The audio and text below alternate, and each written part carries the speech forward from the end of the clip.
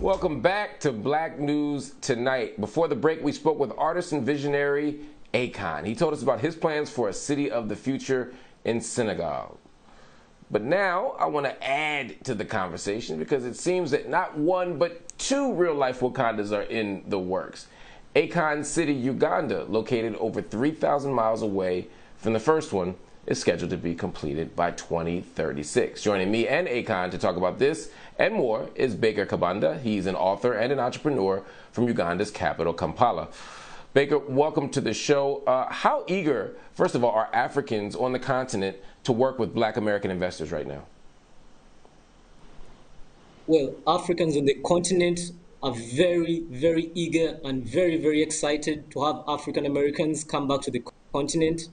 As you may have known, in 2019, Ghana hosted the Year of Return, where they rolled out a red carpet for African Americans to come back on the continent to check it out, see what opportunities are available, reconnect with the motherland. So, in as far as Africa is concerned, we are very, very, very ready. As a matter of fact, it's taken a long time. We've been waiting a long time. So we are very, very ready for African Americans to come back home and invest on the motherland. Wow. Akon, when you hear that, or at least when I hear that, it resonates with me because it's exciting to know that Africans would prefer working with African Americans compared to investors from, say, Europe or Asia, for example. Why do you think that is? Well, one of the biggest issues that Africa's had is that, they've always worked with, foreigners, from Asians, Europeans, French, Germans, English. But the problem is there's no passion in Africa for them. It's just purely financial, And ultimately, after, doing 20, 30, sometimes 50-year contracts in these countries, after they leave nothing behind. The country still is in ruins. It's still actually sometimes even worse than it was before they came in. So there's never been a real advantages with allowing that to happen because people never really benefited from it, And I think that's one of the biggest reasons why, the only ones that really haven't been in Africa to invest is African Americans.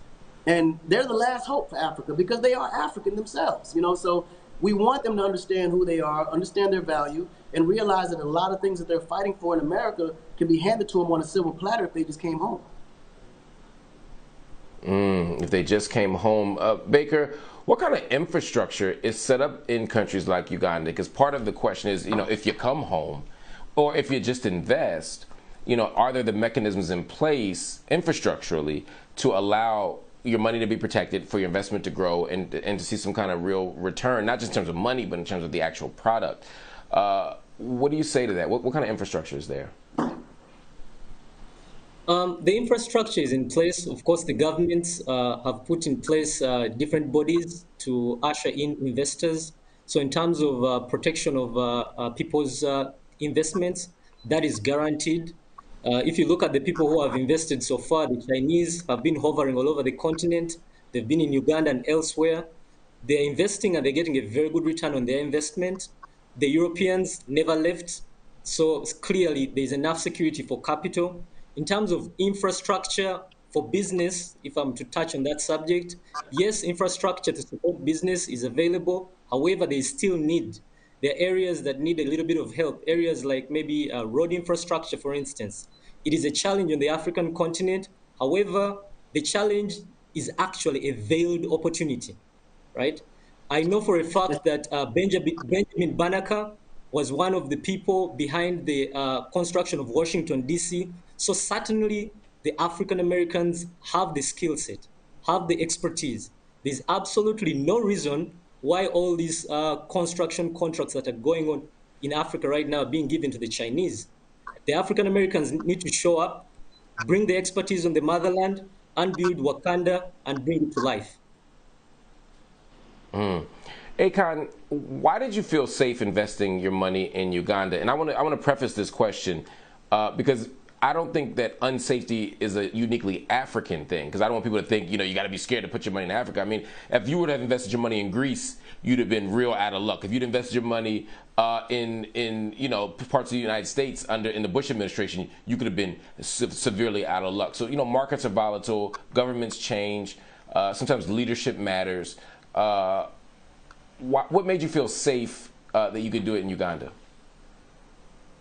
Well, honestly, when I first went to Uganda, before I even went there, I looked at all the things that could have been said about Uganda. I thought about all of the rumors that were spread about Uganda. And one thing I realized about African countries is that whenever there's negative propaganda about a specific country, it's only because there's a lot of opportunity there that they're trying to scare people away from coming to.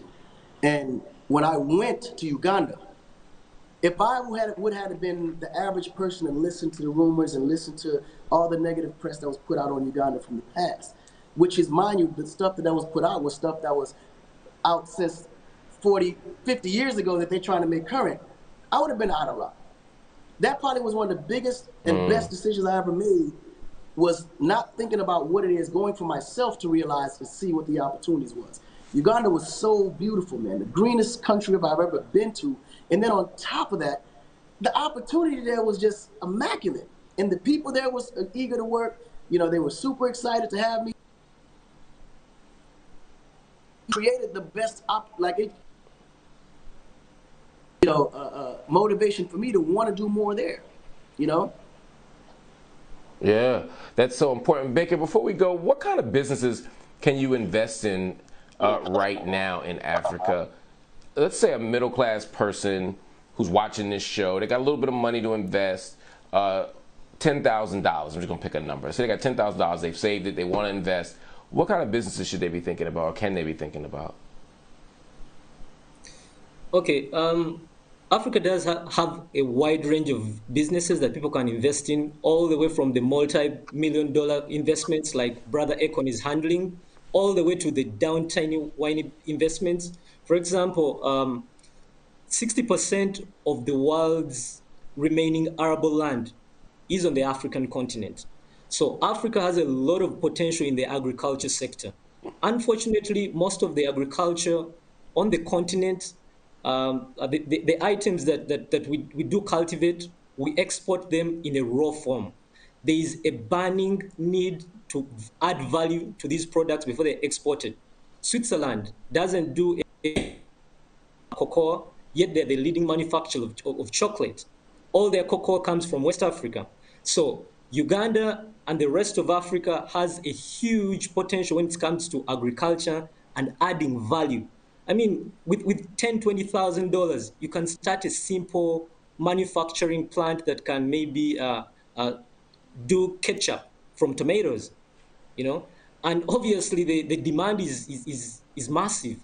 Africa populate 3 billion people. You don't even need to look elsewhere for the market for your product.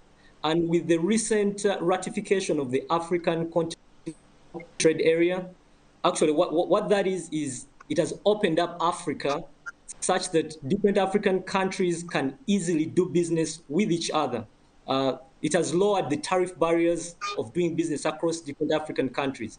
So if you start up a simple business like maybe a juice manufacturing plant or a ketchup manufacturing plant, you definitely have a wide market that you're dealing with. Aside from that, people can come in terms of services. I know there are plumbers in America, there are electricians in America. I know there's lots of that in demand on the continent. It doesn't have to be just the big investments in mines and heavy infrastructure and everything, but even the low-hanging fruit. Anybody can do something. With just 10, 20,000, trust me, in a space of a year or two, you can be able to double, triple, or quadruple that. You can't do that anywhere else in the world. It's only in Africa where you have the capacity right now, because it's still as virgin as they come. So the opportunity is immense. Wow. The market is there, and they're ready to purchase. They like good stuff, by the way. We like good quality stuff. So we like the Americans to bring it on and do some good quality stuff up in here. We are very bougie. I love that. I love that. my audience could definitely relate to that. Look, Akon, Baker, thank you so much for joining me, man. The work you all are doing is important. It's amazing. It's path breaking. No, thank you, we brother. can't wait to see where it leads. It's my pleasure, my brother. Everybody, let us know what you're thinking. Hit us up.